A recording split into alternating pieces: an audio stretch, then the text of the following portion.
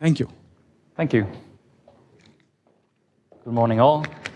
So for today, in this last lecture, I will finally touch upon the title of my series of lectures. So we'll talk about generic cluster characters. But we'll start by recalling what we've done previously. We've defined yesterday, we've seen what the definition of the cluster character is inside the cluster category. So let me write the formula down again. The reason for this is that we'll still make some computations in examples, so it might be a good idea to have the formula on the board. So let Q be a finite acyclic quiver.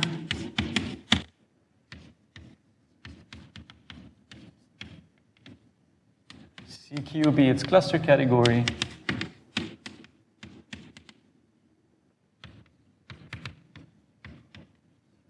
And say T be a basic cluster tilting object inside.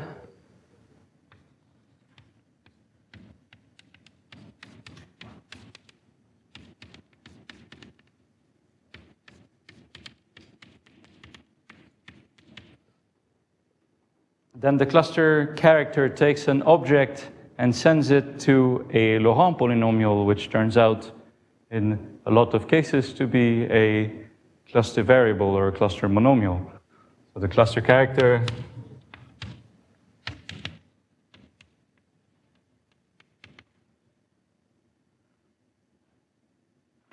is defined as follows. So if you take any object x in your cluster category, then you send it to a Laurent polynomial. Define first, you have a monomial in front of it, taking into account the index of x, and then you multiply by the f polynomial evaluated in something. But I will write it down explicitly. It's the sum over all dimension vectors, the Euler characteristic of the Grassmannian of dimension vector E of f. Recall that f is a functor from home CQ, from CQ to mod and T, and sending an object x to the space of morphisms from T to the suspension of x. And then you multiply by y hat to the power e. Recall that yi hat is a monomial, a Laurent monomial in the xi's defined by the quiver qt.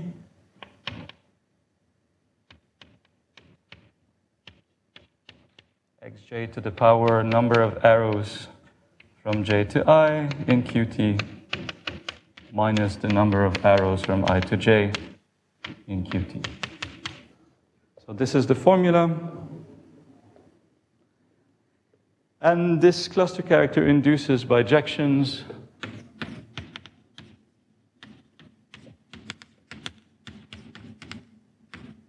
between the set of indecomposable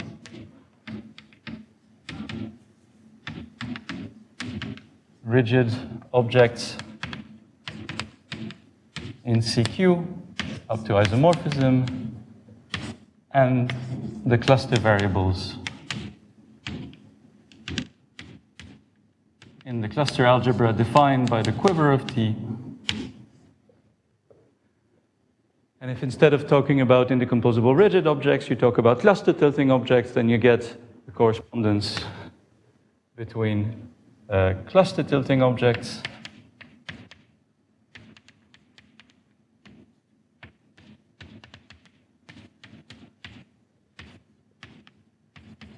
and clusters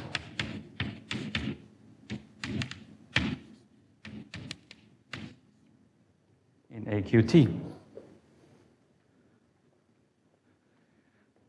We also saw yesterday that if you have a cluster tilting object then you can mutate it at any index from 1 to n.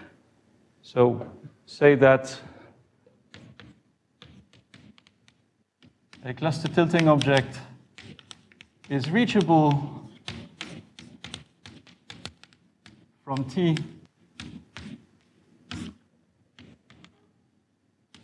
if you can obtain it by mutating T a finite number of times.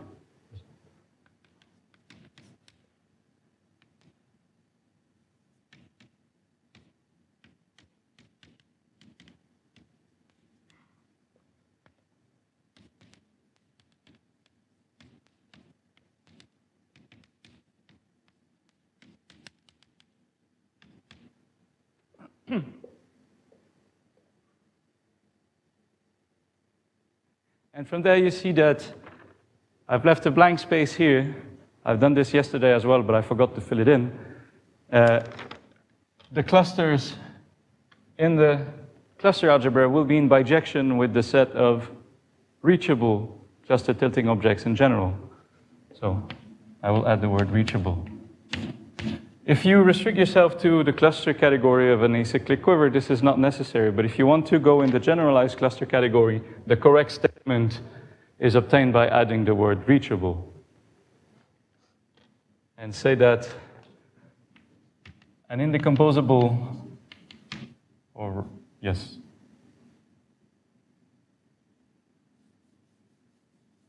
let's say a rigid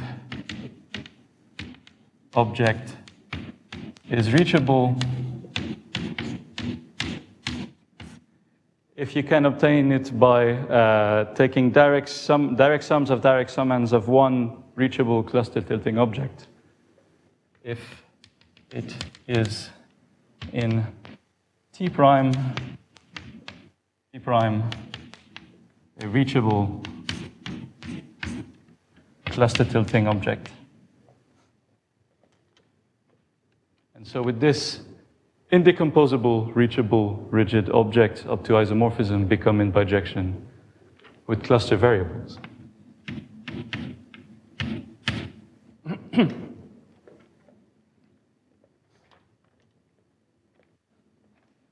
Okay, so these are recollections with an added remark. Now let's start with the last section of this series, generic cluster characters.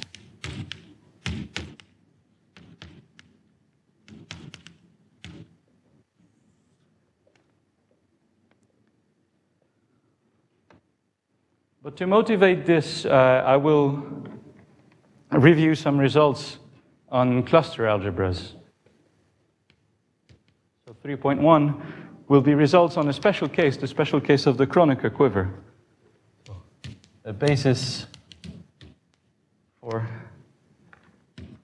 the cluster algebra of the Kronecker quiver.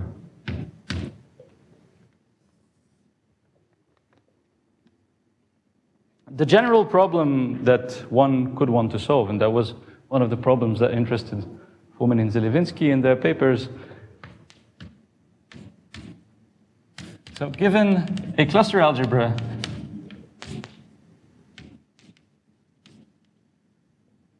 say A contained by the Laurent phenomenon in the Laurent polynomial ring in n variables, given this, well, this algebra is, of course, a free abelian group. And you'd like to find a basis of this free abelian group. So find a basis of A as a Z module.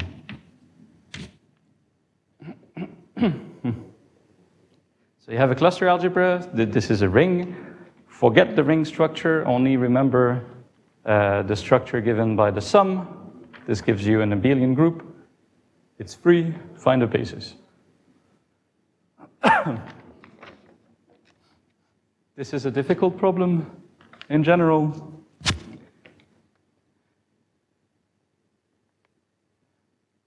But in order to, we can solve it in some cases, and we know I'm going to give you the answer, at least for the Kronecker quiver, yes.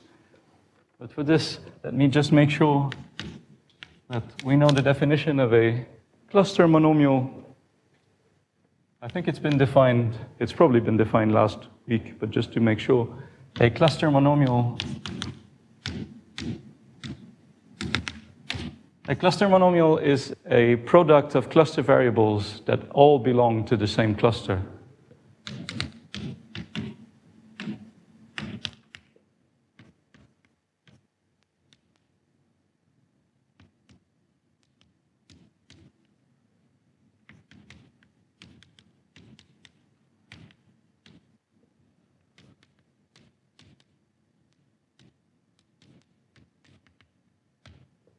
So of course, cluster variables are cluster monomials.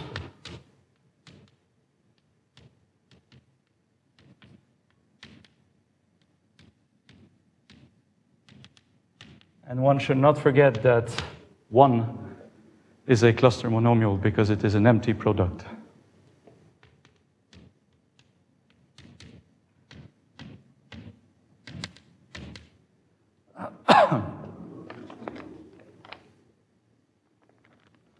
Now, why do I define cluster monomials?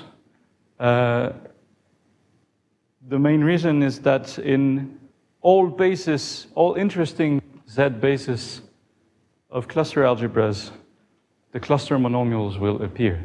The simplest case is when the cluster algebra is of finite type. So if the quiver is of Dynkin type ADE, and it's a theorem of Sherman and Zelevinsky,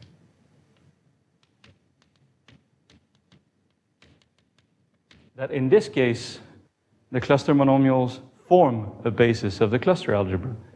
So if Q is of Dynkin type,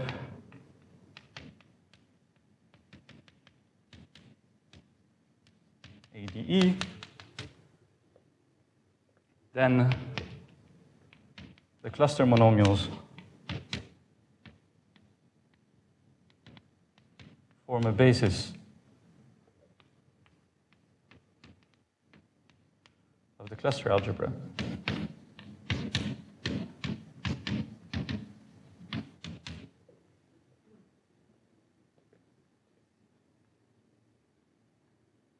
I checked yesterday, yes.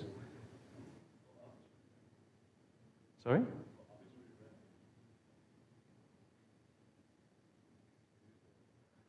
That is, yes, thank you. That's for rank 2, yes.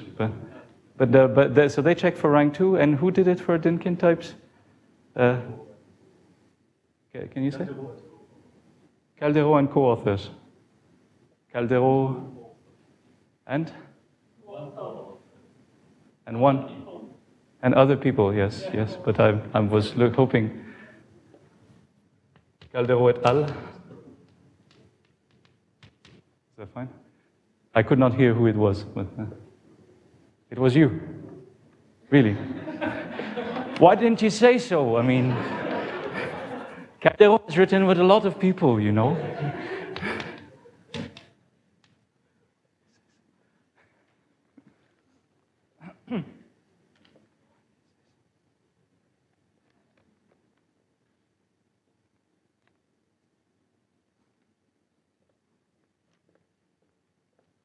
Anyhow.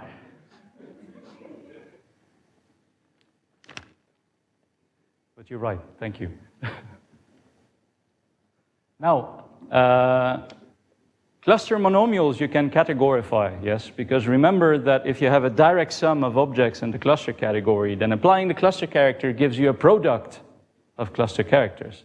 So if you want a cluster monomial, all you have to do is take several indecomposable, reachable, rigid objects that they're direct sums and apply the cluster character. So on this side, you get that reachable, rigid objects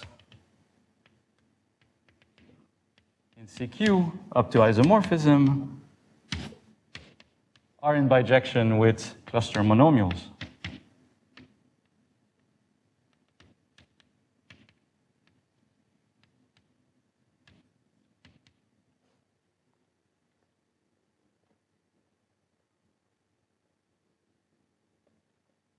Right. So this is for all finite types, so Dynkin types, assuming the quiver is connected. What about the Kronecker quiver? And this time, I will mention Zelevinsky and Cerulli-Relli, who generalized it to any affine type A. So if this time Q is the Kronecker quiver, and in this case, a basis of the cluster algebra contains the cluster monomials, but that's not enough. You're missing some elements. So a Z basis of the cluster algebra is given as follows.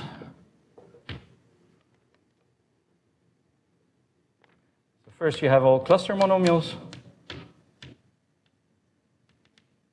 but that's not enough. You have powers of one additional element, which I'll call Z.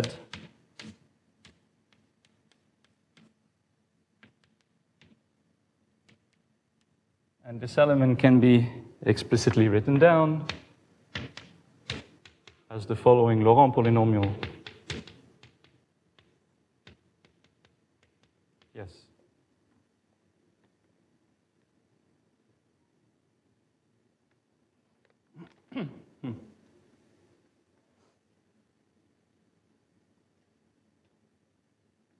Now, cluster monomials are categorified by reachable rigid objects.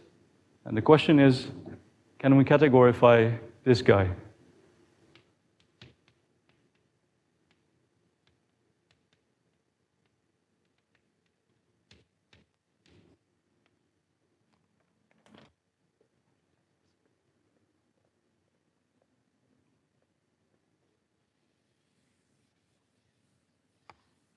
For this, maybe I need a bit more space. Well, if we want to know whether we can categorify it, we'll need to look again at the cluster category.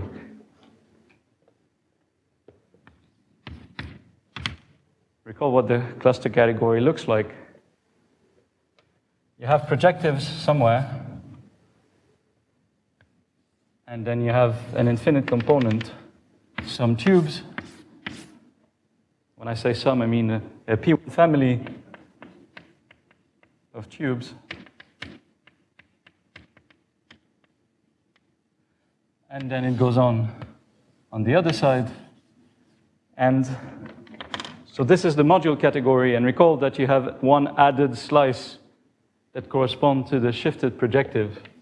And this slice glues the two sides together. So the two orange bands are equal. So that's the cluster category. That's what the cluster category for the Kronecker quiver looks like. Now, when we categorified all cluster variables, what did we use? We use all indecomposable rigid objects. And all indecomposable rigid objects, they live in this infinite band, yes? Because if you start with your initial cluster tilting object and you mutate, whenever you mutate, you just move like this in your Ausländer-Reten quiver. So you get all objects on this side, or maybe you mutated on the other side, then you move like this. Well, you were like this, and you move like this. And you mutate, and you mutate, and you mutate. And you get all possible modules that appear here, yes? So all of these and these were rigid, indecomposable objects.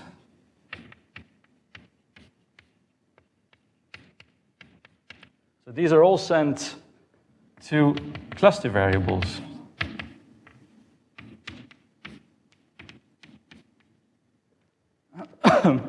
And then you had a lot of objects missing, yes? You haven't used them up. Let's see if we can make a good use of them. What did they look like? As modules, they looked something like this, yes?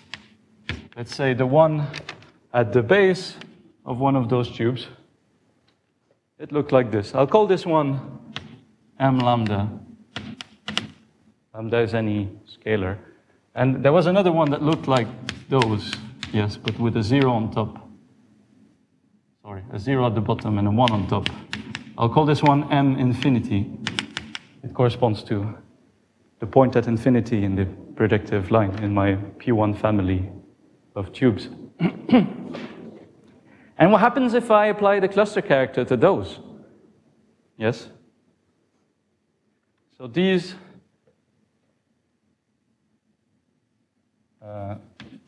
it should be noted that in the cluster category, if you try to take the suspension of any of these, you get the same module or the same object. So when you try to compute the index of these, all you have to do is compute the projective presentation of this module itself. Yes. So a minimal projective presentation of M lambda looks like this. You have M lambda on one side, and then you need to take surjections, so that's M lambda. And I claim that a minimal projective presentation has the form P1 goes to P2 goes to M lambda. And you can make this explicit, yes? P2, what is P2? It's a module that looks like this. What is P1? P1 is a one-dimensional module. And the morphisms, you can explicit the morphisms of representations. And one choice you can make is the following.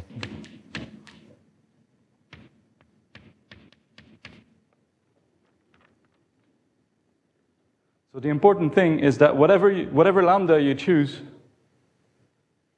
it's always P2 and P1 that appear here. So the index doesn't depend on lambda. However, the morphisms, they do depend on lambda, yes? This morphism in particular, this morphism between P1 and P2, it depends on lambda. If you change the lambda here, you change the lambda here. Okay?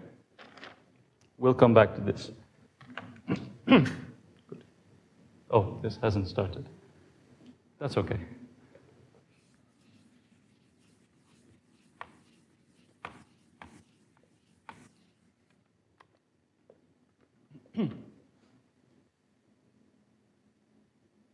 Next, you can compute the F polynomial of this module.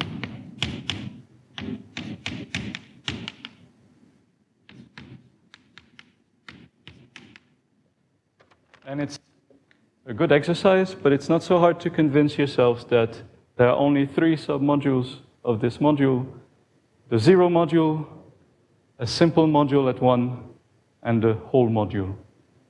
So the F polynomial looks like this: 1 plus y1 plus y1, y2.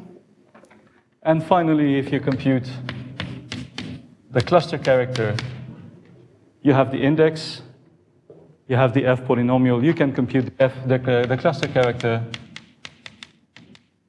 and what you get is the element set.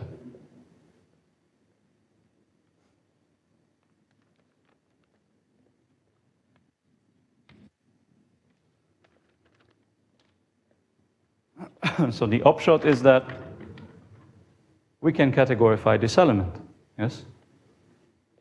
This element is the cluster character applied to any module at the base of any of these tubes.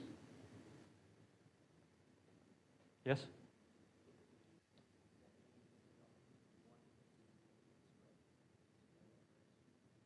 There are several possible choices, but I'd like this one. It suits my purposes better. Because this one I can categorify as well, very easily.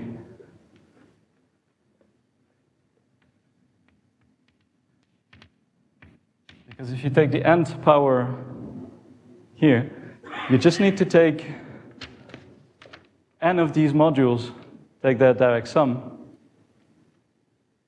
and it will be sent to z to the power n. Yes, this is Cc of m lambda 1 plus m lambda 2 plus m lambda n. Oh, yes, n, that's fine. N lambda n.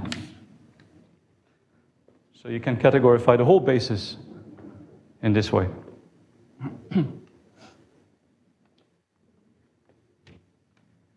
So if maybe, yes, please.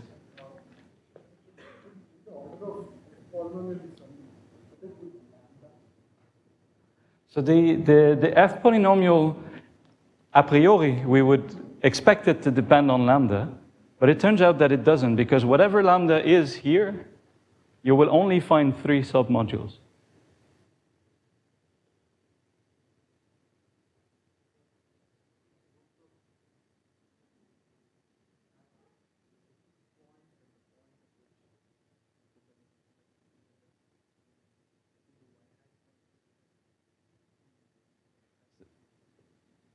The y-hats only depend on the quiver.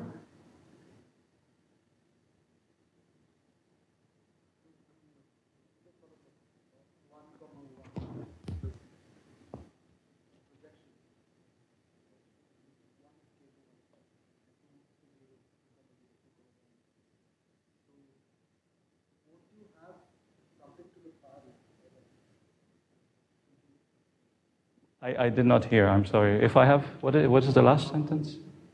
You had a sort of, I think there were x coordinates or something like that where I to j plus j to the number of curves from I to j minus the number of curves from j to I. Yes. So you get something. So here, I mean, won't you get something to the power of lambda because you have lambda? No. Lambda is not a number of arrows. Lambda is not a number of arrows. The quiver looks like this. Yes? And then I'm looking at the representation of this quiver. This is a representation of the quiver. So I've put a vector space at every vertex, and I've put a linear map for every arrow. And my linear maps, these are vector spaces of dimension 1. So I write my linear maps as matrices of size 1, 1. So maybe I could write these guys as matrices, yes, but since they're matrices, 1 by 1 matrices, I just write them as scalars. So lambda is any scalar in my field.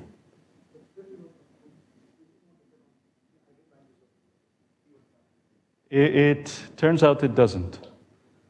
So you have, that's part of the magic, and this is the first observation where we will, and we will continue from there, is that you have a whole family of modules here, such that when you apply the cluster character to them, you always get the same answer.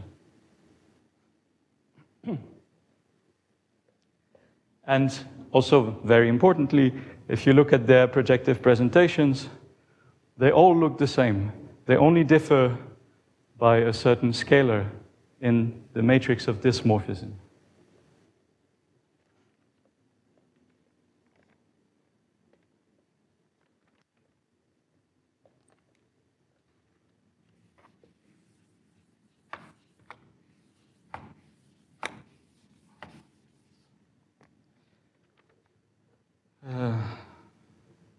Okay, so what do we want to observe?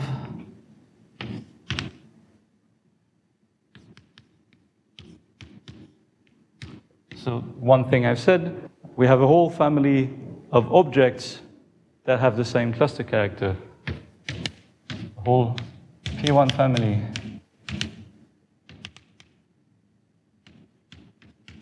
Of objects in CQ are sent to Z by the cluster character. And of course, all these objects have the same index.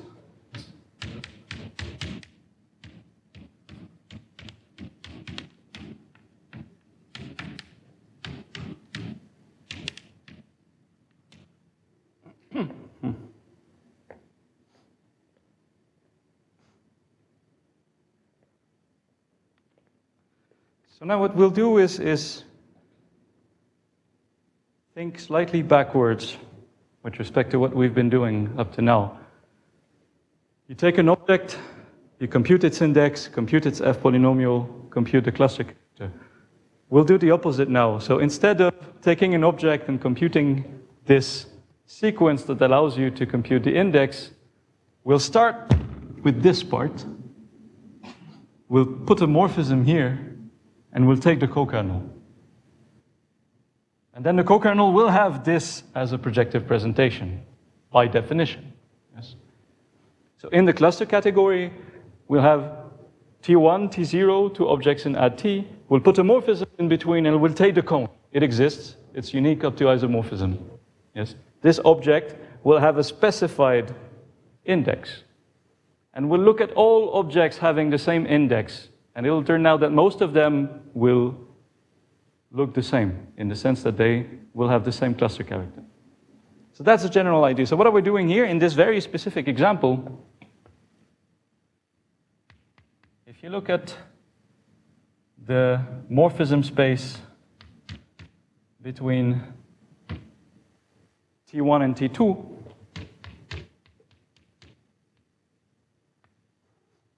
this is a two-dimensional space.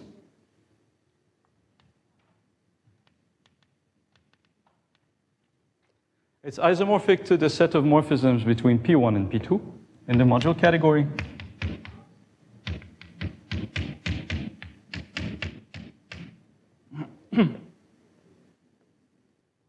Yes, and you can see why this is. Yes, if you write P1 and P2 and you try to see what possible morphisms, this should be a zero really, what possible morphisms there are between P1 and P2, you write them as matrices, you don't have so many possibilities, yes? P1 is 0 goes to K, P2 is K goes to K2, 1, 0, 0, 1, and then you try to have a morphism between the two. Yes, this is P1, this is P2. And you need to put a matrix AB here such that the two squares commute. Well, the two squares automatically commute because they both start from 0. So this is equal to this is equal to 0. And it also works with the right arrows. This is equal to this because it's equal to 0. So you can choose whatever you like here, A and B. And should be vertical, really.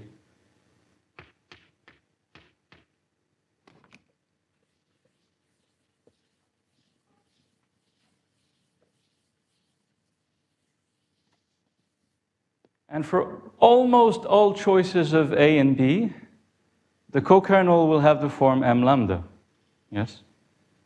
As long as at least one of them is non-zero, then the co-kernel will have the form m lambda. If both are 0, then the co-kernel is going to be P2. Yes. And so for almost all choices of A and B,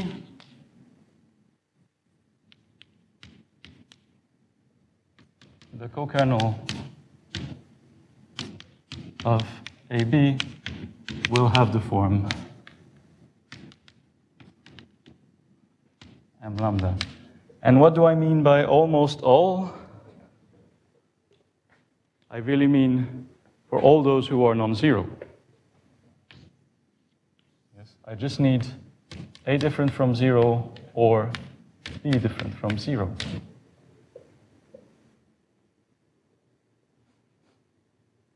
These are open conditions.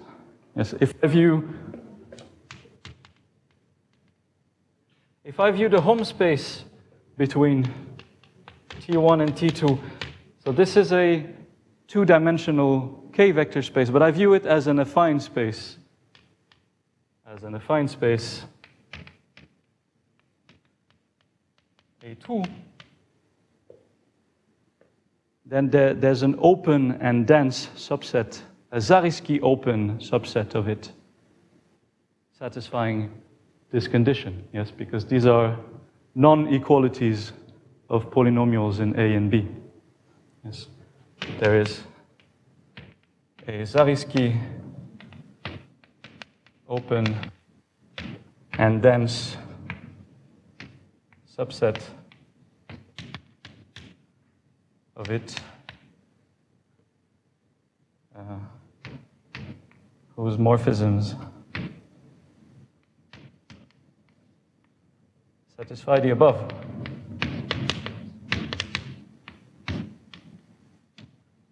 Okay.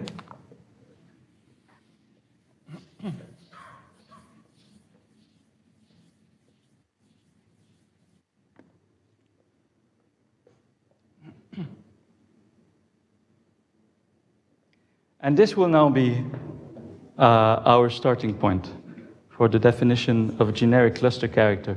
So this idea we will generalize. From now on, instead of starting with an object and trying to compute its index by trying to find this nice triangle with T0 and T1, we will fix T0 and T1 and add T. We'll look at all morphisms between them, look at all possible cones, and compute the cluster character and see if there wouldn't be one answer that happens more often than others. That's the idea. So let's give some definitions.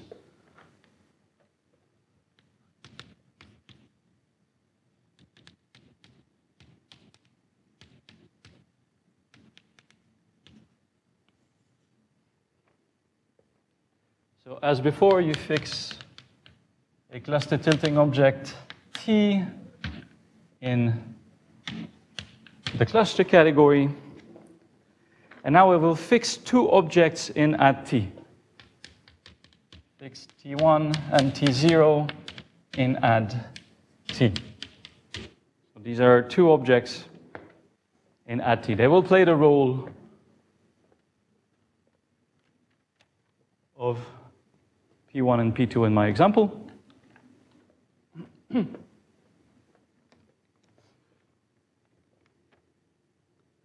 And now I consider the space of morphisms between them. And I view this, of course, this is a vector space over K. K is equal to C, yes, as always, yes. This is a vector space over K, and I view it as an affine space. Yes, I want to look at sets, well, Zariski closed and Zariski open sets in there as an affine space over K is equal to C.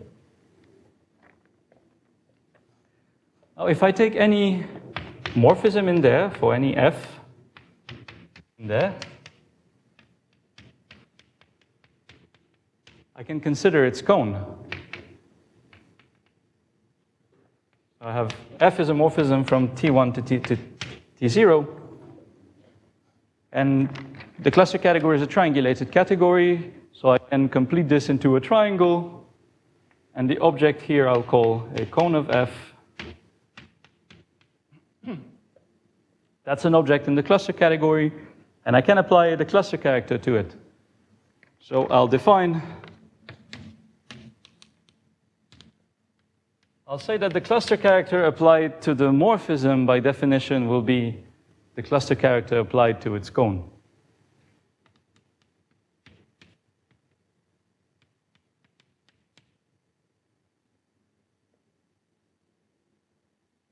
Yes? So maybe a remark, when you try to compute this, you'll need to compute the index of the cone. But the index of the cone is given here already by definition. In fact, I've given you the index of this object, of this cone, even before I've given you the object. Yes. So remark, the index of the cone of F is always T0 minus T1 in the growth indeed group of add T. And this doesn't depend on F.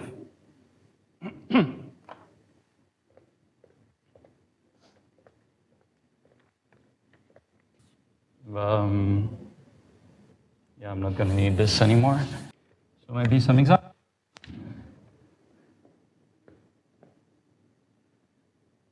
What happens if f is 0? So I always start with the stupid example, and the stupid example seems to always be equal to 0 in some sense. So if f is 0, then the cone of f is just the direct sum of t0, and the suspension of t1. So cc of f is going to be cc of t0 times cc of the suspension of t1.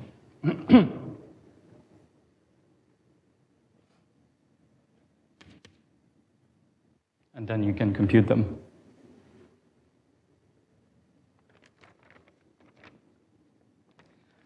And let me just say that this is an example as before. So in the example of the Kronecker, if you fix T1 and T2 to be the shifts of the projectives, then you can recover the example here. Yes, please. Yes? Yes? Yeah, lambda is in P1, yes?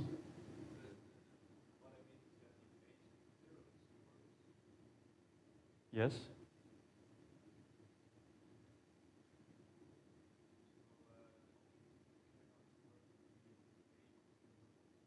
Yes?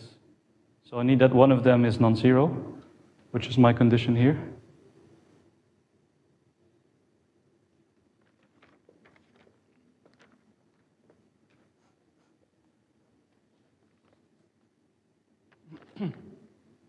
But if A is equal to 0, you don't get m lambda of this form, you get m infinity. But it still works. So you get the previous example.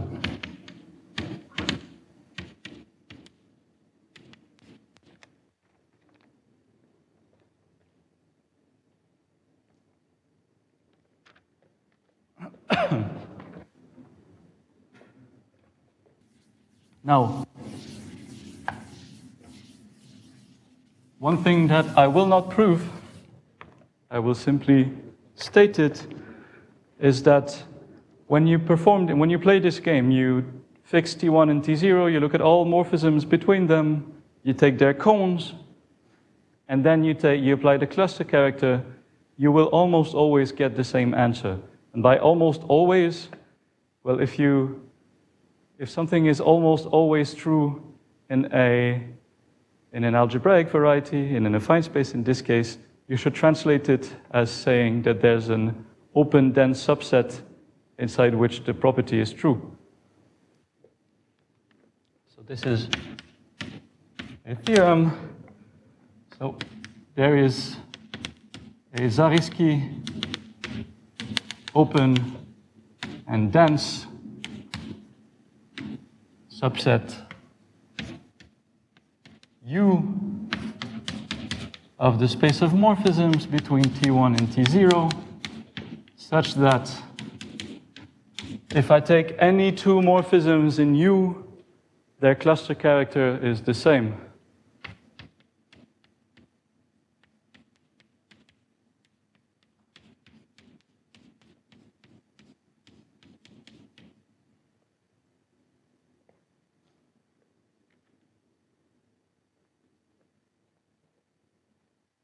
The proof of this theorem requires some tools from algebraic geometry applied to complex varieties. I don't want to talk about this.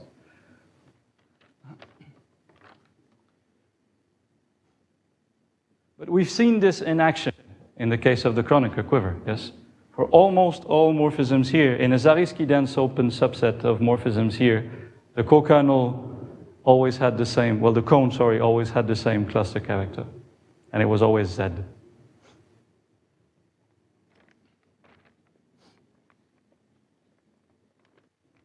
So definition. So if I fix T1 and T0, I have a well-defined element in the ring of Laurent polynomials in x1 up to xn. This will be called the generic cluster character. So let me give you a bit of notation first. So if you fix a vector of integers g1 up to gn,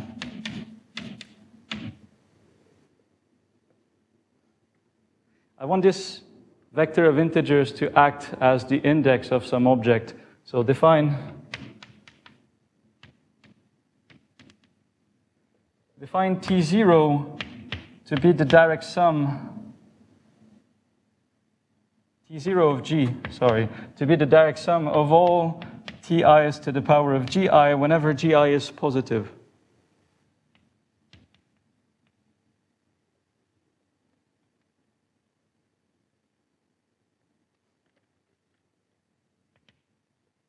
And define T1 of G to be the direct sum of all Ti to the minus Gi whenever Gi is negative.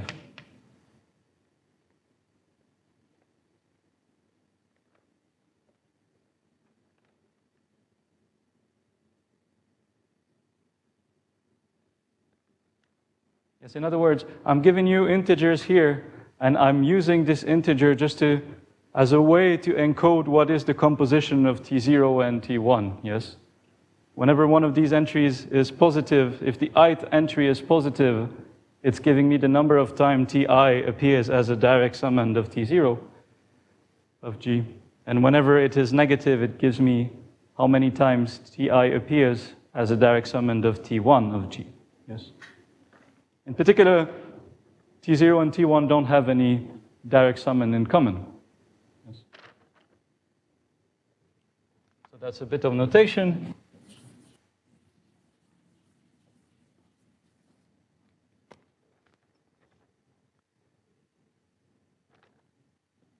And now the generic cluster character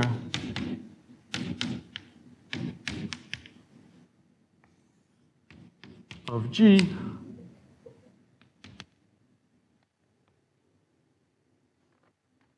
is then defined to be the value that appears in the theorem applied to T1 of G and T0 of G is defined as follows. So by the previous theorem, there exists a Zelevinsky open and dense subset U in the space of morphisms between T1 of G and T0 of G, such that if you take any morphisms in there, the cluster character applied to them is the same.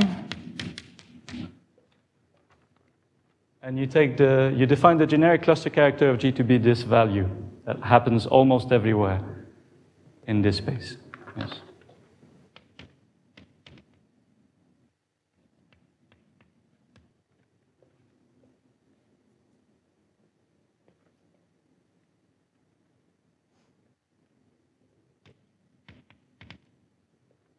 So in our example of the Kronecker,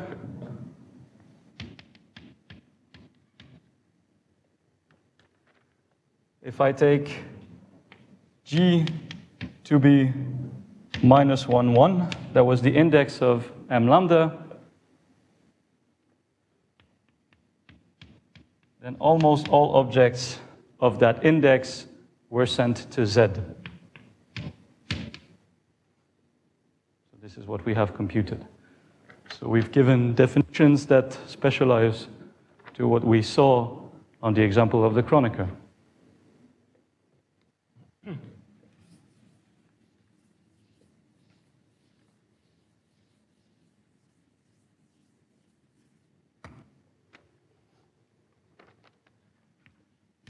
And I'll let G be the set of all generic cluster characters.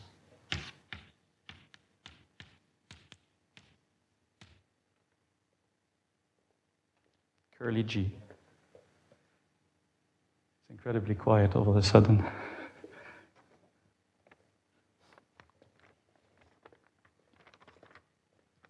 Now this, so in the case of the Kronecker, thanks to the theorem that we saw in the beginning, this G,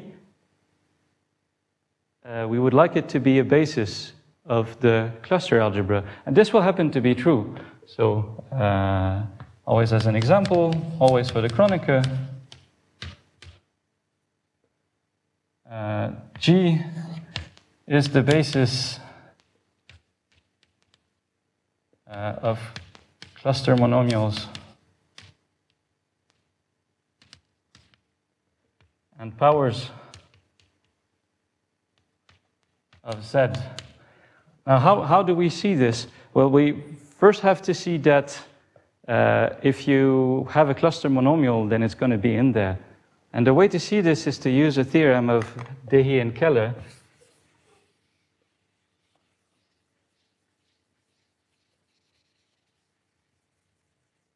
So cluster monomials, they correspond to rigid objects.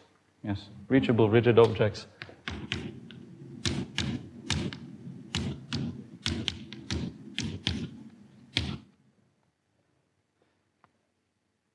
So if you have any object that is rigid, or rather if you have any object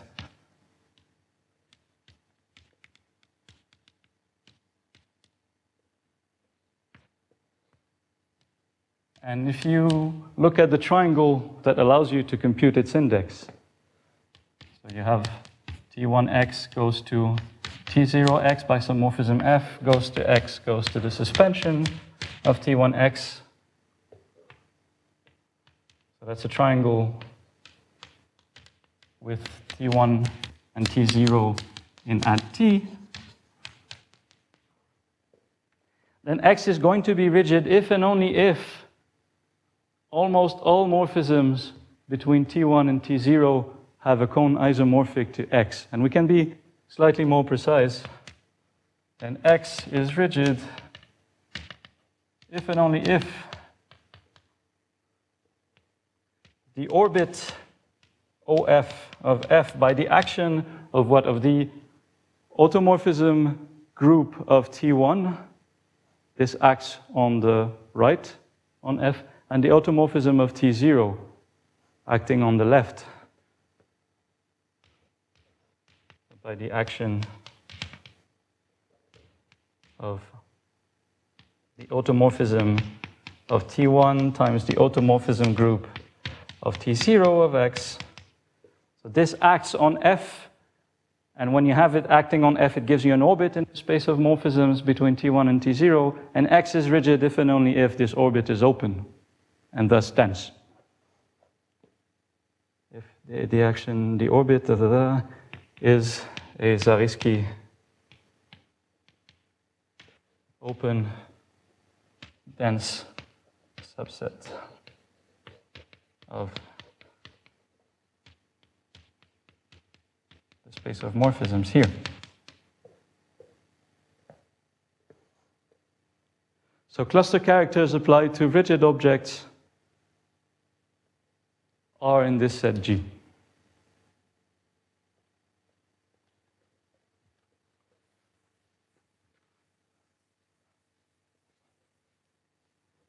So a consequence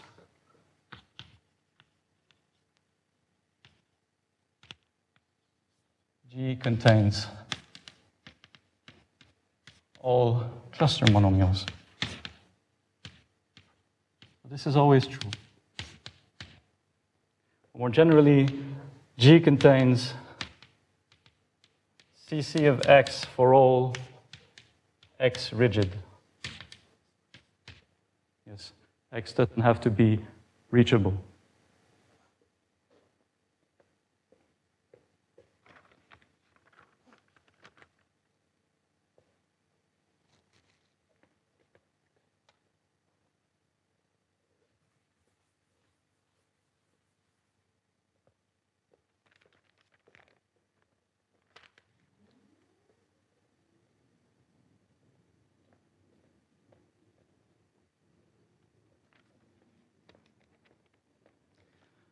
Now we've seen in John's talk yesterday that if you make an assumption on the matrix of your cluster algebra, if you assume that it has full rank, then elements with different G vectors are linearly independent.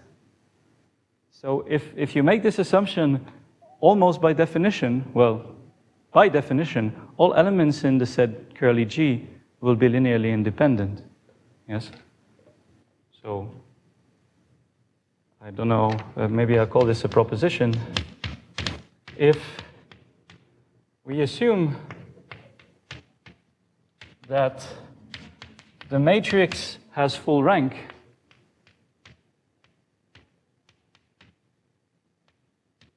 then elements of curly G, so all generic cluster characters, are linearly independent.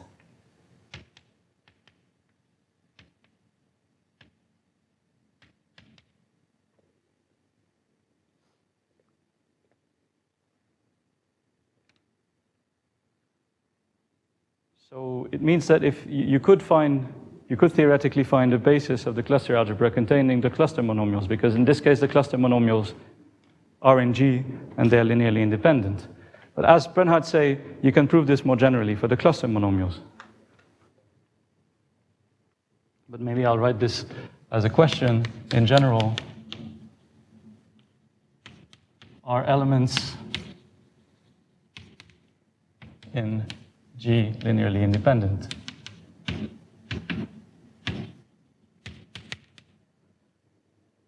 And I don't know the answer to this question.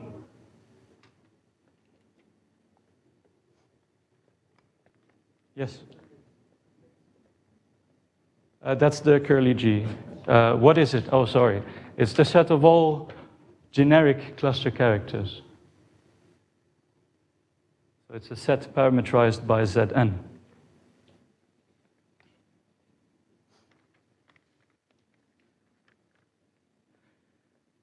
Now, okay, cluster monomials, we know that they're part of the cluster algebra. Good.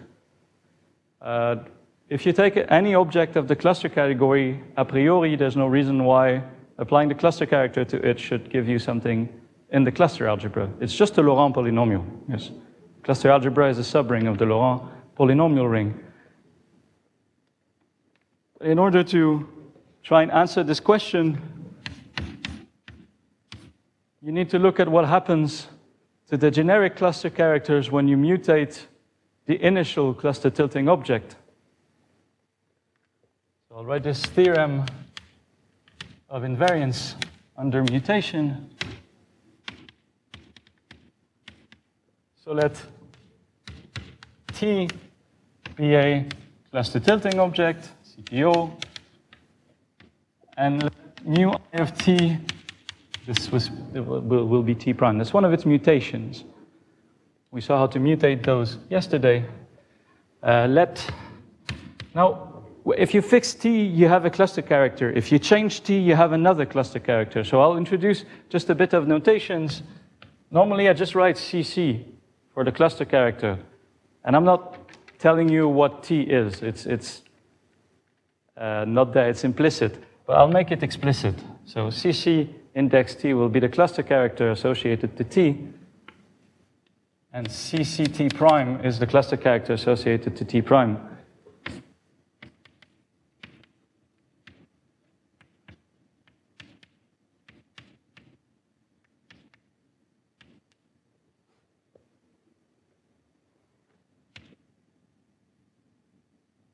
So now, if you start from Zn, you have a definition of generic cluster characters. For any element of Zn, any G in Zn, you have a generic cluster character here. And this falls, well, it's a Laurent polynomial, but let me write it more generally as a rational function in x1 and xn, up to xn. The image of this is curly G. Now this you should really think of as k of at t, k0 of at t. Now on the other side, I mean, if you mutate T to get T prime, you can play the same game. You can look at all generic cluster characters with respect to T prime.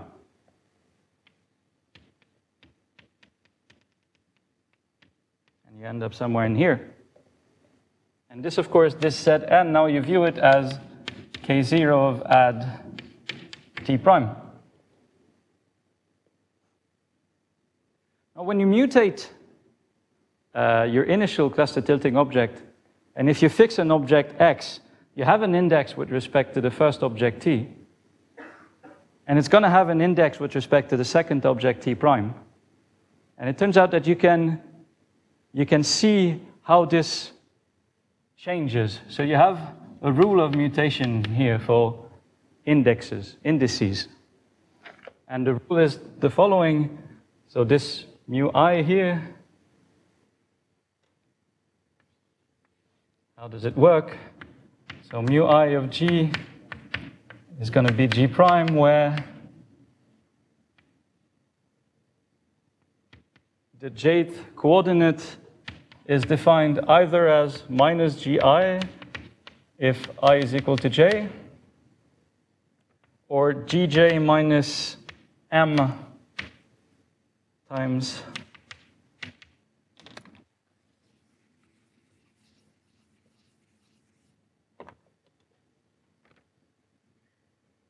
this thing here. Whenever I write something like this, I mean the maximum between 0 and W.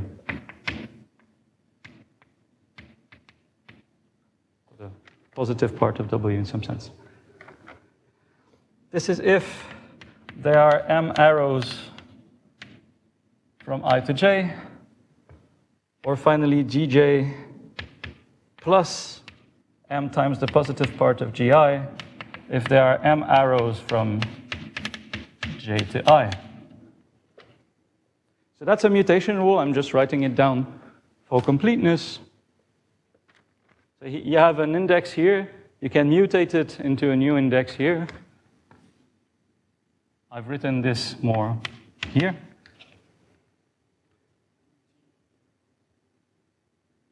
In Qt, yes, thank you.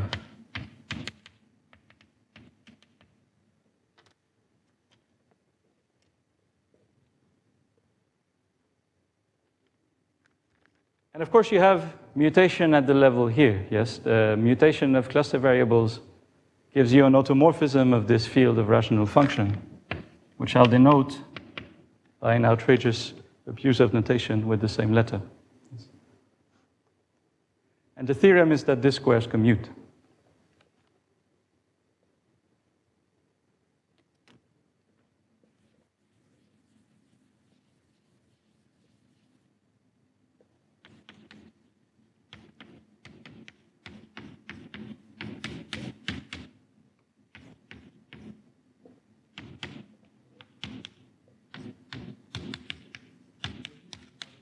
Yes.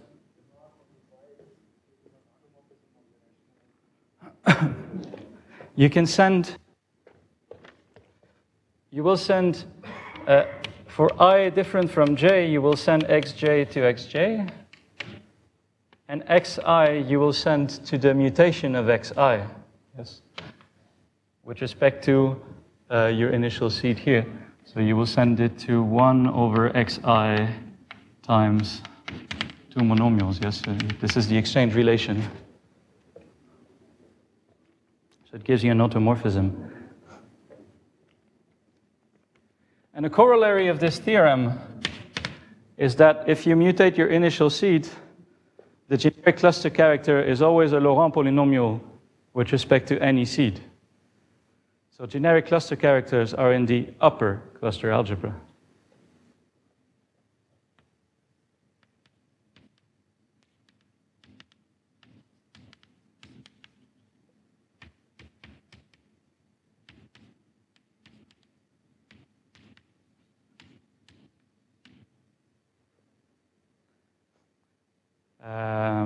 But not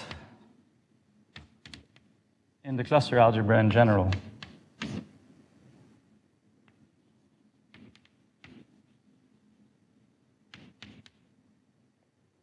The first example that I knew of was for this quiver.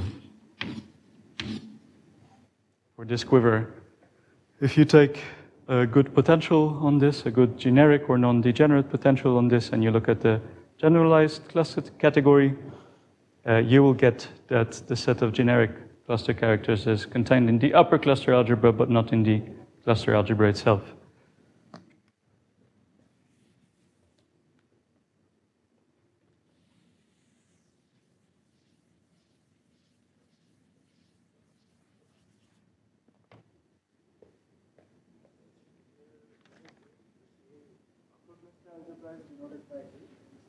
No, this is the cluster algebra.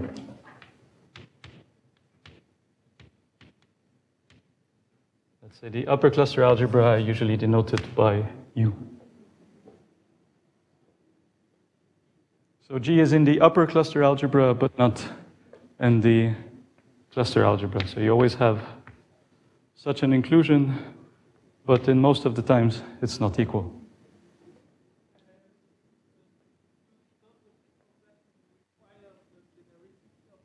Yes. Okay. Yes.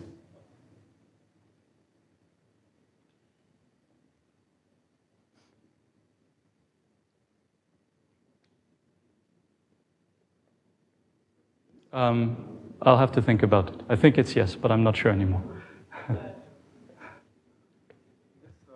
diagram, we are mutating at one variable, xi. Yes. And somehow we are ensured that mutating at one variable will generate the rational function field again. Yes. Why is that true? Well,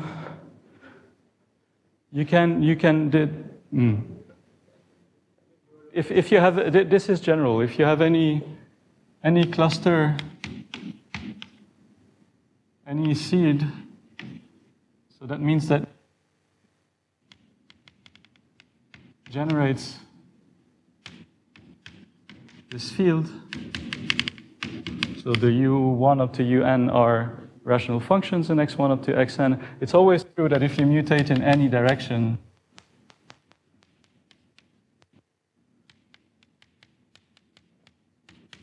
u prime generates the fields again. And the reason is simply that you can reobtain all the elements in u. You can reobtain a set of generator, yeah? If you look at this mutation of I, well, on this side, all the xj's remain the same. And in the numerator here, you only get the xj's that are different from xi. You can divide by them or multiply by them, and you get the divide by the sum, you get the inverse of xi. And you're in a field, so you get xi as well.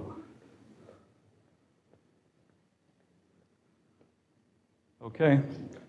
I'd like to quickly say something about generic decomposition of indices.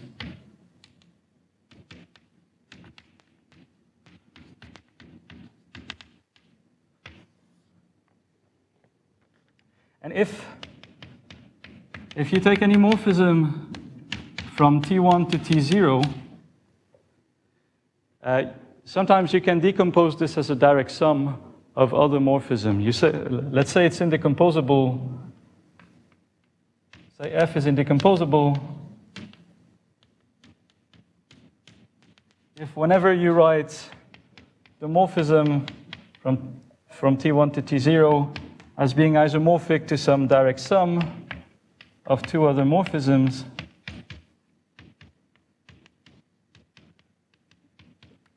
this implies that one of these is a morphism between zero objects. So.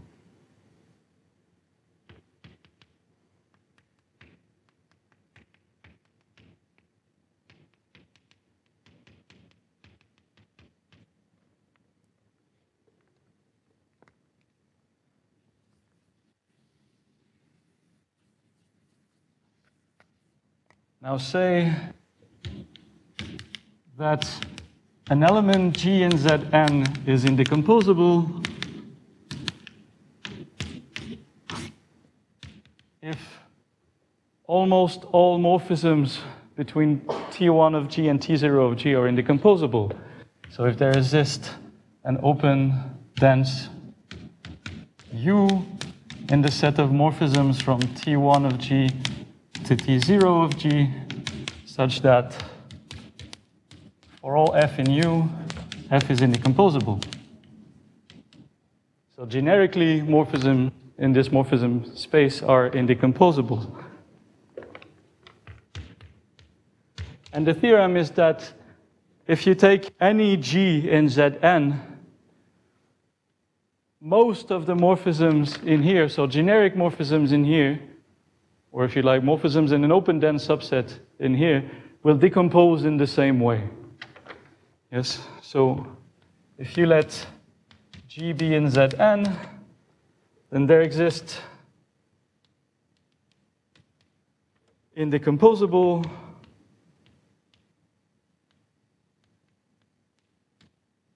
vectors G1 up to, say, GR in Zn,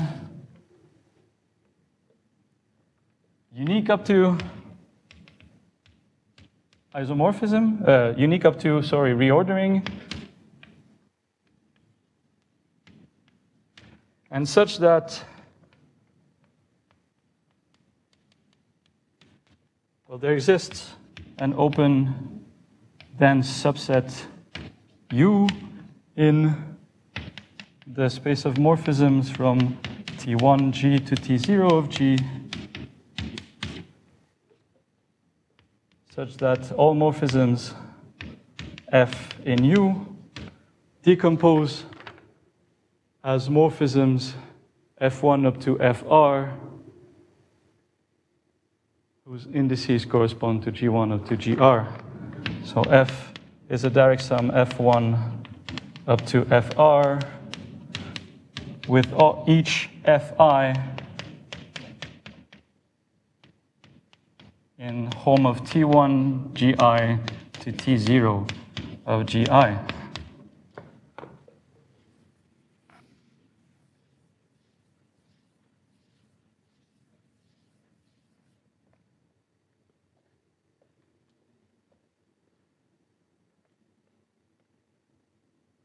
In this case, you write, that's a notation, you write G as being G1 direct sum, G2 direct sum, direct sum GR. And this is interesting because if you want to compute the generic cluster character of G, you just need to compute the generic cluster character of these indecomposable indices.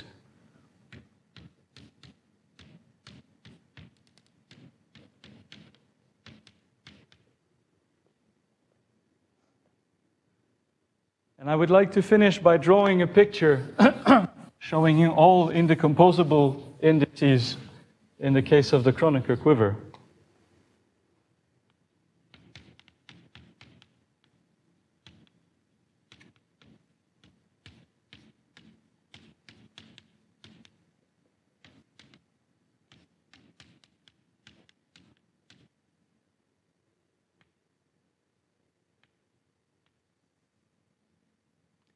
So these are 2 by 2, 2 by 1 vectors. Vectors in the plane, integer vectors in the plane. Now we know that T1 and T2 have indices 1, 0, and 0, 1. So I'll have at least these two.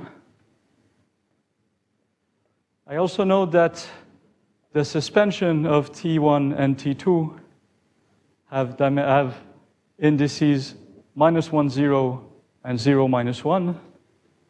So I should have these two.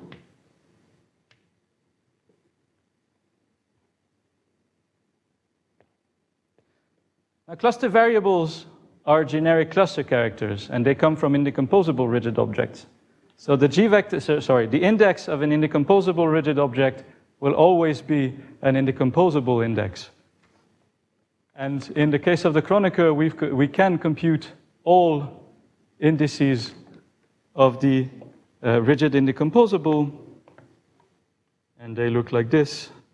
On one side, you have, say, minus 1, 2. It's going to be minus 2, 3. I'm not very good at drawing things up to scale, yes, but you'll have a bunch of them looking like minus n, n plus 1. But you will never attain the line minus 1, 1. And on the other side, you can approach it as well. Yes, you will have a bunch of g vectors going closer and closer. And these will look like minus n plus 1, n.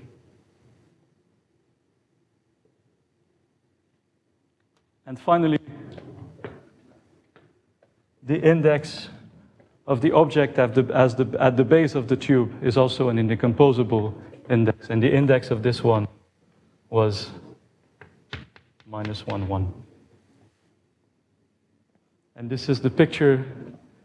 I wanted you to see this picture. It's an important picture. It's the picture of all indecomposable G vectors.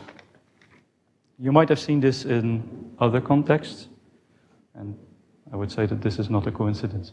If you have, I will end with this. Thank you.